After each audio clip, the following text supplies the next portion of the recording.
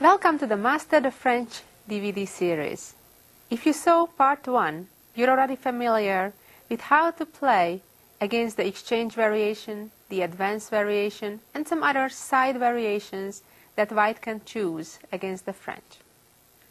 In this volume, you shall learn about the Tarrasch variation, which starts with e4, e6, d4, d5, and knight d2. This is one of the better moves for white against the French, next to knight c3, which you shall see in part 3. Knight d2 became especially popular in the 1980s when former world champion Anatoly Karpov played it time after time in his matches against Viktor Korchnoi. They played dozens of games in the French defense in their 3 matches.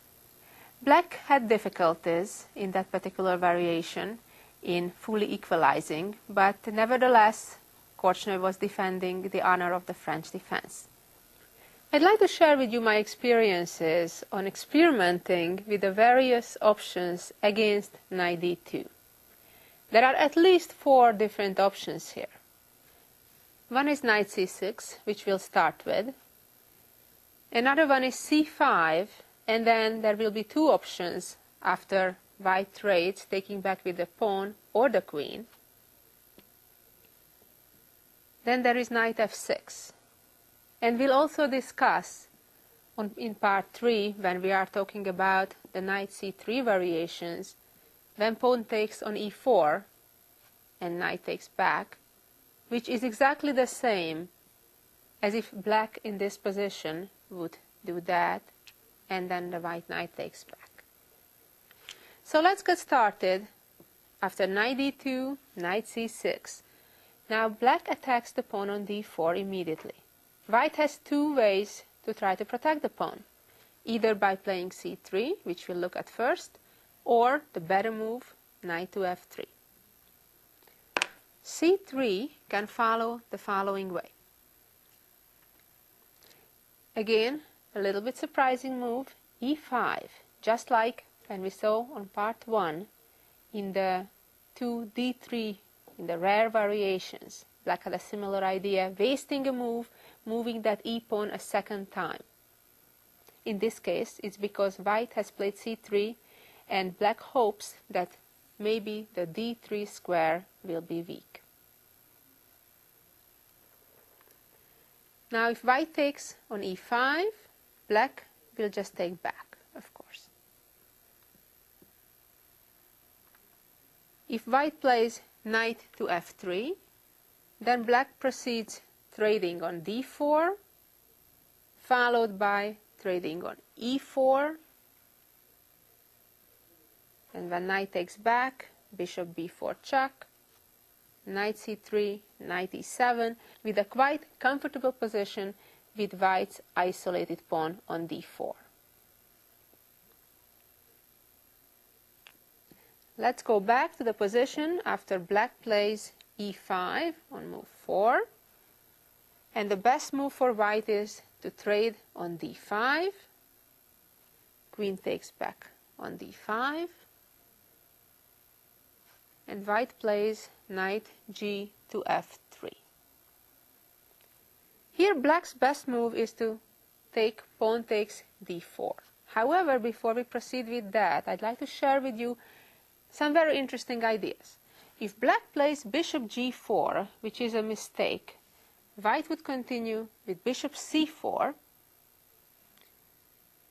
and after bishop f3, not taking the queen, when black would be fine after bishop takes d1.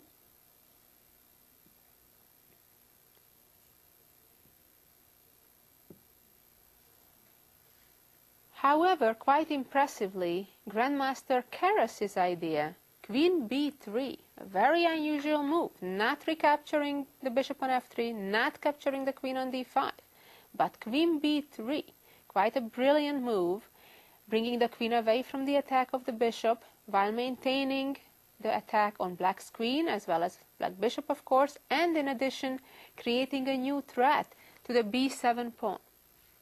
black would move the queen back to d7, and now white would capture on f3, attacking black's pawn on e5, while the b7 pawn is still hanging. White has a clear lead in development. Pawn took on d4. White castles.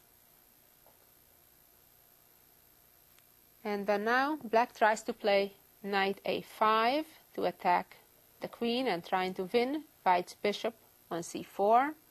A very important little combination that white prepared. Bishop takes f7. And after queen takes f7, queen b5 check, forking the king and the knight. And now if c6, of course, white just simply takes the knight on a5, and black's lack of development is completely devastating. And knight c6 doesn't help either, saving the knight, because after queen takes pawn, white would fork the black rook and knight, giving white a winning advantage. Let's go back to this position where we just saw what happened after bishop g4 and then bishop c4, bishop took on f3, and the amazing move queen b3, quite shocking.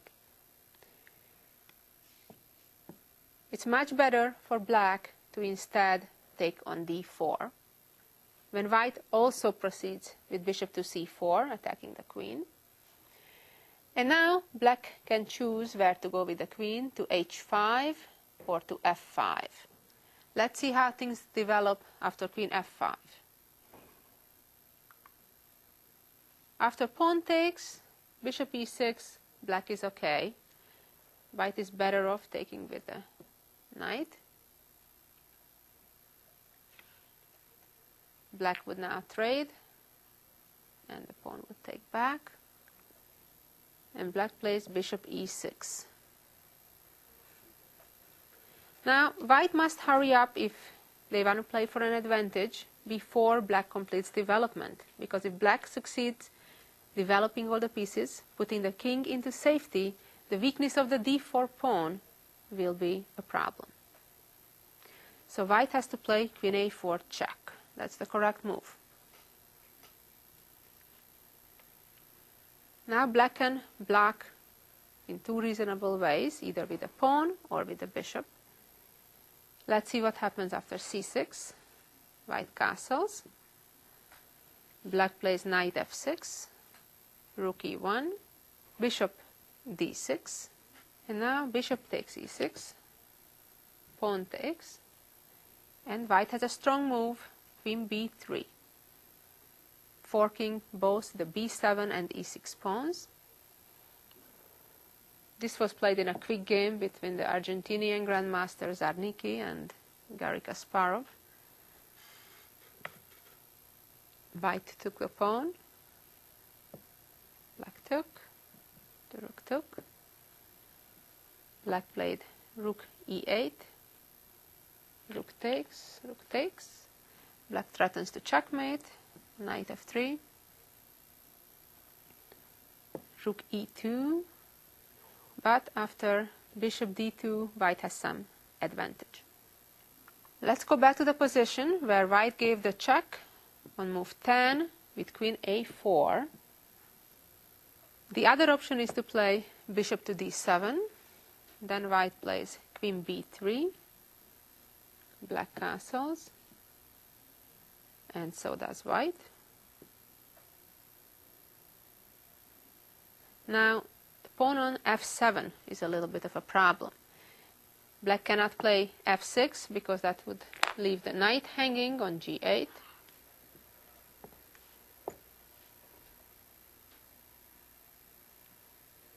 After knight h6, protecting the pawn, white has an advantage after knight e4, another elegant move that cannot be captured well because of bishop d5 coming.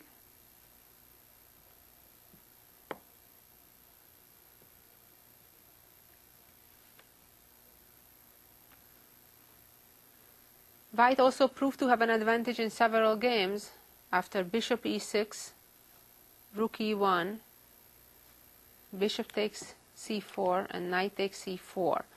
Black's king is in a less secured position than white's because of the open c-file, and that gives white the initiative in this position.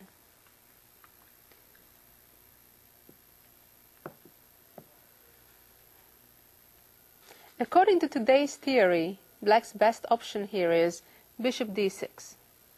Although I have to say I have a little difficulty convincing myself that I would give this pawn up.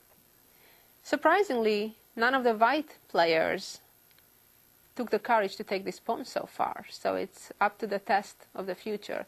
But with my experiments with my silicon friends, like Fritz Jr. and some other programs, I couldn't find a clear compensation really for a pawn, although I tried.